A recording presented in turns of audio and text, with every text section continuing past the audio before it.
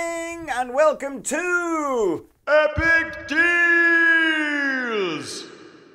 Yes, another episode of Epic Deals, and with our guitar department manager, another How Lee. you doing? Hello. Yeah, Nathan wasn't available for today, so Lee, who's been with us for a few months now as our guitar department manager, but is a tremendous bass player.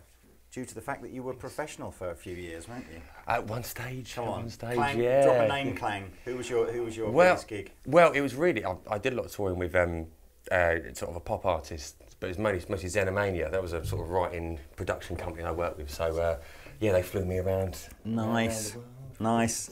Yeah, So we've got some funky styles. Anyway, the epic deal today is on this bad boy here, which is the Eden WTX264.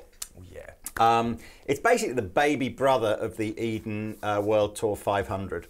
And it's a very, very small, stupidly light, 2 kilos, that weighs, which is about 4 and a bit pounds in old money. And to get the epic deal out the way first, these would have, I think these used to retail for about £500, which is, you know, pretty much the going rate for all of these micro kind of bass heads at the moment. Yeah. But I spotted a blowout deal on these from Eden about a couple of weeks ago. So we can sell these now for $229. So I bought them all. So we bought about 100 of these. So yeah, I think that's going to be an absolute steal. Definitely. So let's talk about the kind of features. It's a 260 watt head with a ton of kind of ins and outs on it, and we'll show you the close-ups of those and go through it. A relatively simple EQ. Lee's going to do a bit more playing in a minute, and I'll adjust the EQ whilst he's playing. But essentially, you've got a gain control, an enhancer, which is it's kind of like a pre-shaped thing, isn't it? So Kind of move the EQ, yeah, move that scoop along. yeah, there, so. and you can kind of gives that sort of nicer, fatter bass end and brighter treble end. You've got a bass, middle, and treble control. The bass has a boost option on it. The mid control has 2 positions. One where it's centered around 550 hertz, the other where it's centered around 2.2 kilohertz. Treble control, master volume, built-in sort of compressor stroke sort of limiter, built-in protection circuit to stop you overdriving the amplifier, tons of other cool features, send and return, stereo auxiliary inputs, tuner output, mute switch. On the back, it's got headphone output, you've got a balanced DI output, you've got a combination of jack and speak on outputs, got a foot switch on there, so you can, I think, switch the mute on and off, and is it the enhancer on and off that you can do from any kind of dual latching foot switch. Good quality. I think everybody knows Eden, the American company, although a few years back everything was made in America. More recently, the stuff is now made in the Far East, but it's still got that kind of American design heritage there. We don't normally stock Eden gear, so hence the fact we haven't got a cab to run, an Eden cab to run it through. So we're running it through the Ashdown Mag Series 210 with the tweeter. You're hearing a mic'd up cab sound here. We'll show you what the DI sounds like, but yes, this is actually the second time we've shot this video, isn't it? Because rather naively, we just assumed that with the first video we shot, we did the whole thing with the DI output, and then realized that the DI is pre-EQ. Now, pre-EQ means essentially none of the changes that you make to the EQ come out the DI. And I think that's worth saying. That's either going to make you the sound man's friend, Yep. because lots of soundmen would prefer that you just use the EQ on the amplifier to get your on-stage sound, and then they can do your EQ and everything and levels for the front of house. Yeah. However, for perhaps smaller gigs and home recording, it is a bit annoying that the DI out doesn't utilize the EQ, but you'll see the DI output's kind of like a pretty flat sound. So if I turn the enhancer off, put everything back flat again, and Lee, you start playing through, and you'll just see on the close-up camera, expect what we do. No problem. Here we go.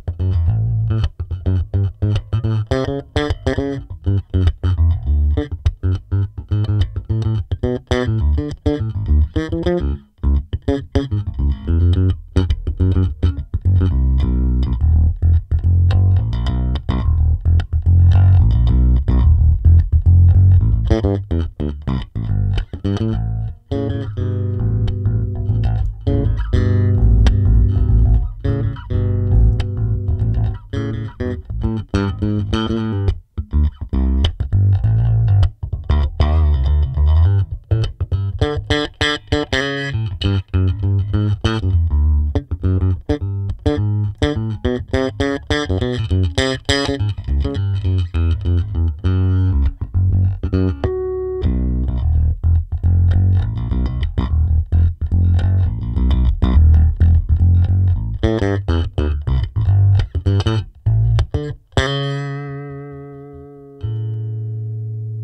great. Oh, it's a nice sound. It sounds great. It really I mean, does.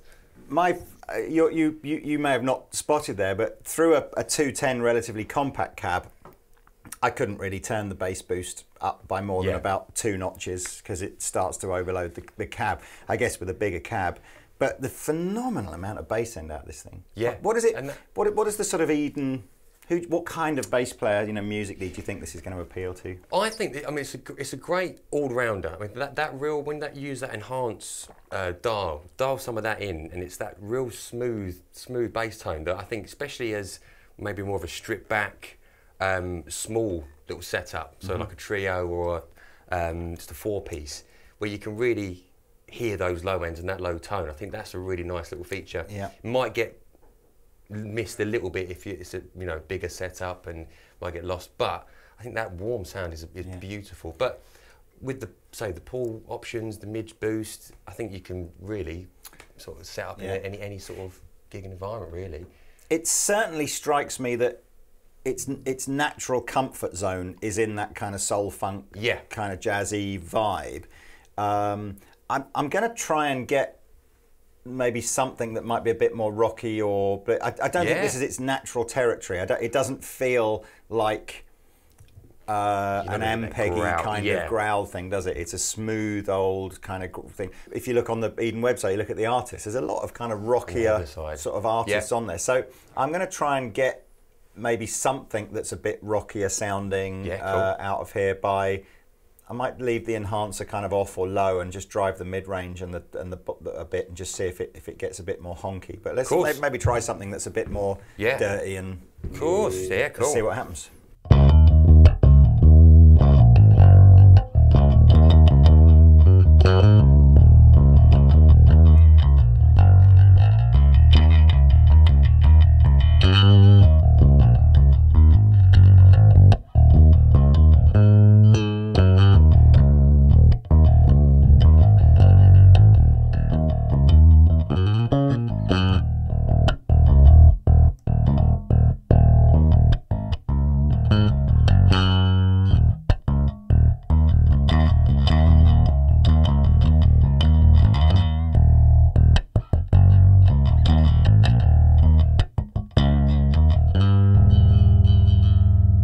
It doesn't want to growl. It doesn't want to growl. It's like, I think my favourite sounds on this, to be honest with you, are pretty much just the EQ, really quite flat with like really minor tweaks on it, and then just doing everything from the enhancer. That's it. Like roll the enhancer off if you want that more sort of mid-rangey kind of bit more of a honk to it as well. And wind it in if you want to go smooth and jazzy and funky. Yeah. You've been hearing the mic'd up cab for the whole of this demo. We talked about the DI output a little bit earlier on, so let's just do a quick swizz through. If you what you're going to hear now is just the DI output. So as I said, it doesn't really matter where we've got the EQ because it's ignoring all that. So if you just play 20 seconds worth of stuff, and this is what your DI would sound like. No problem.